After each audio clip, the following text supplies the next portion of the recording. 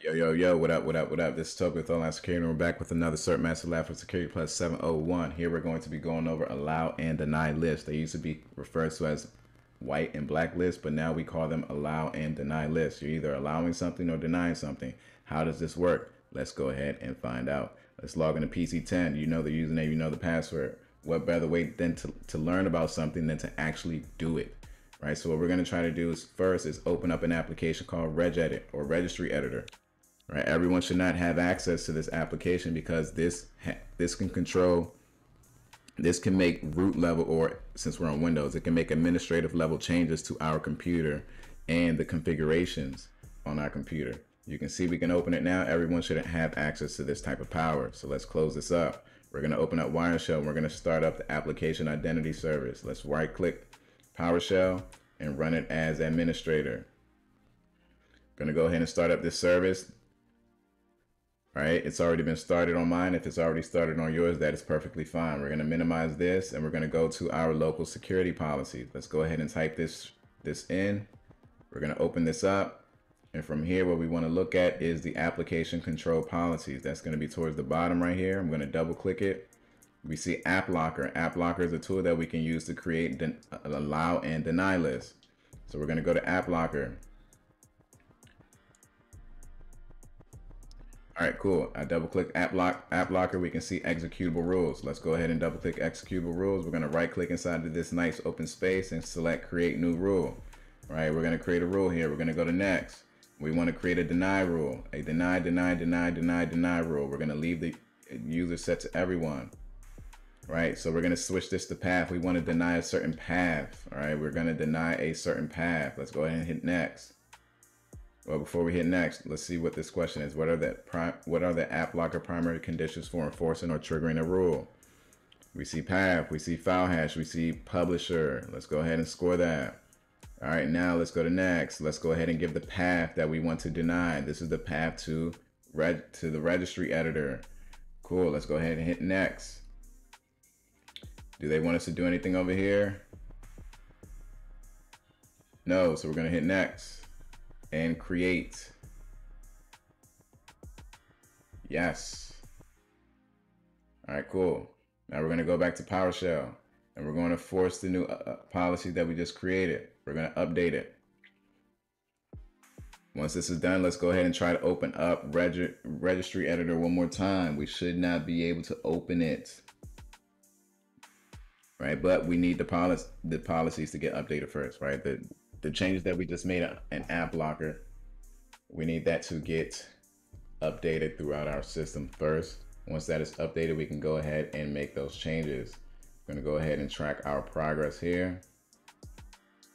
And then after that, we're going to go ahead and go to the next section, right? This might take a few seconds, a few minutes on your system. Just let it do its thing, all right? It is updating the policies.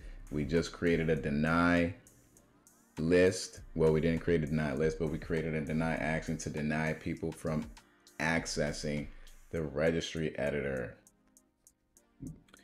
All right, this is taking a little bit longer than I expected it to take. Right, if we come back over here to local security policies, we can see that it is being denied, right? This registry editor is being denied for everyone.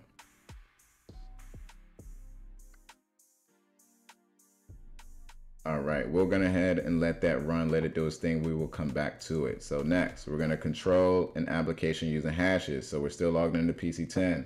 Let's go back into this, to our local security policies. We're gonna create a new rule. Let's right click over here. We're gonna create a new rule.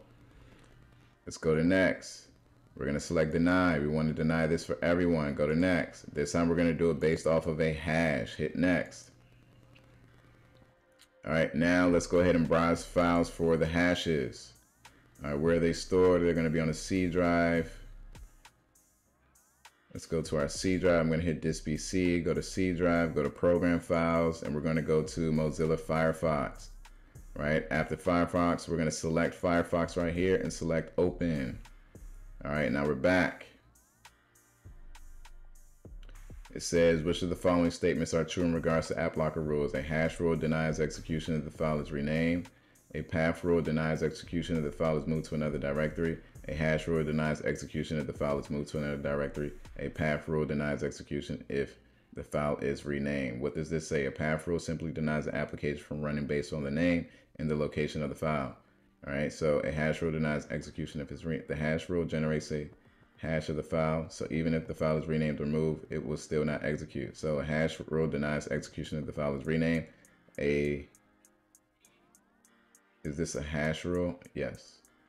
Okay, a path rule. What does a path rule do? A path rule simply denies the application from running based on the name and the location of the file.